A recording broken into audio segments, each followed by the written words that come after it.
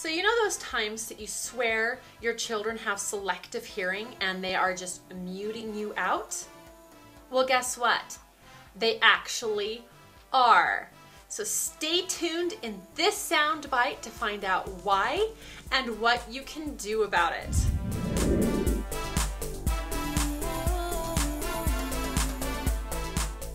Hi, I'm Cunningham, music health coach, and today in this soundbite video, we are going to explore why it is that we can mute out certain sounds.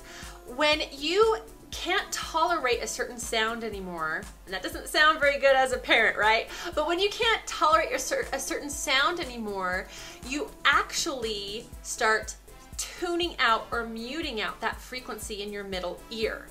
And it's something that has been proven that people actually do. So that's why you can tune out certain sounds like train that goes by. You know, we live by train tracks, and I swear when we very first moved in, I could hear every single train that went by. But now, you know, if they're really noisy, yeah, I notice it, but otherwise, just like it's just a train.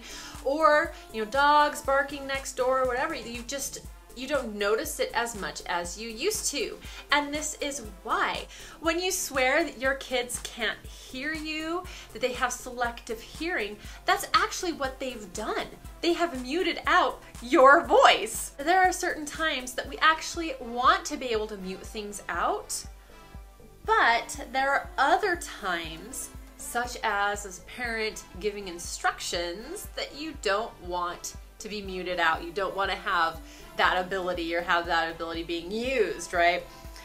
And it's not a desirable thing.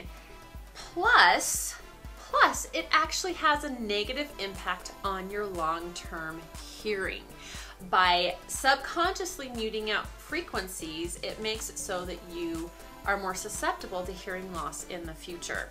And besides the obvious negative effects of hearing loss, here's a few other things that happen when you have a hearing loss. It affects your nervous system. It affects your nervous system negatively. It doesn't work as well, and you have muddled thinking. You're not able to think as clearly because you can't hear as clearly. It's interesting how that works. And also, you can't balance out your emotions as well. You have more out of control emotions. So taking it back to our kids, our children, you don't want to encourage them muting out sounds, and obviously you don't want them to mute you out, right? So here's a few fun things that you can do to prevent this from happening. Number one is you can talk to them in different pitches. So meaning you can talk to them really low, or you can talk to them really high. You should see the look on my kids' faces when I start doing that. They think it's the funniest thing ever, but they pay attention. So don't always talk in the same tone, the same pitch and same tone, so that they won't mute you out all the time. Another thing that you can do is to whisper. People pay attention when you whisper. So you want to whisper to them because they'll sit up and they'll pay attention more, because you don't want them to start muting you out. And then you can sing, like, please go do the dishes, you know, whatever. I did that with the na na na na na na sound, but or the tune. But you can sing to them. Children are naturally drawn in. Well, everyone's naturally drawn into singing, but children especially.